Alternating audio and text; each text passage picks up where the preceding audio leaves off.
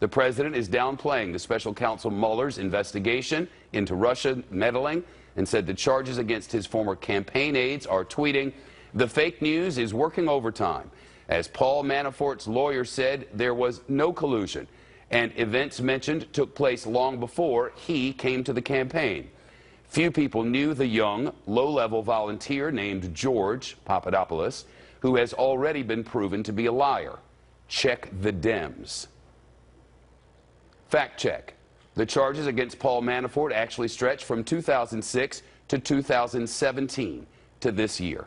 As for George Papadopoulos, he was brought onto the Trump campaign as a foreign policy advisor in early March of 2016 and was told at the time, according to the indictment, that the campaign sought better relations with Russia, again, early March of last year. He then took a meeting almost immediately in Italy with a man who professed to have good relations or good connections with the Russians. On March the 21st of last year, the president identified himself as one of his advisors on his foreign policy team during an interview with the editorial board of the Washington Post newspaper. Here's the audio from that. Waleed Faris, who you probably know, PhD, advisor to the House of Representatives caucus, and is a counterterrorism expert. Carter Page, PhD. George Papadopoulos, he's an oil and energy consultant, excellent guy. Energy consultant, excellent guy. That was March the 21st of 2016. Remember, Gates and Mueller pleaded not guilty. If I misspoke, for that I apologize, not guilty. So this is March the 16th of last year.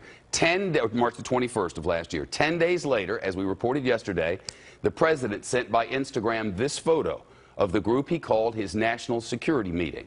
We've circled George Papadopoulos there.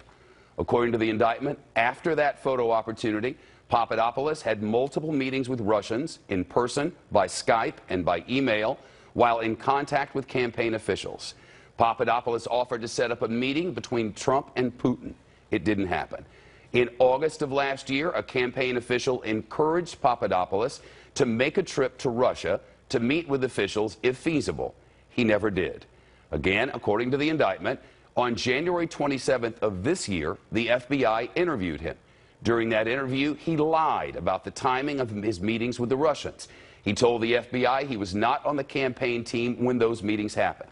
That was also a lie, to which he now admits. On July the 27th, the FBI arrested him. Then 38 days later, he pleaded guilty. During all or part of those 38 days, he was, as it was described in the indictment, a proactive cooperator in the FBI investigation, and he is still cooperating.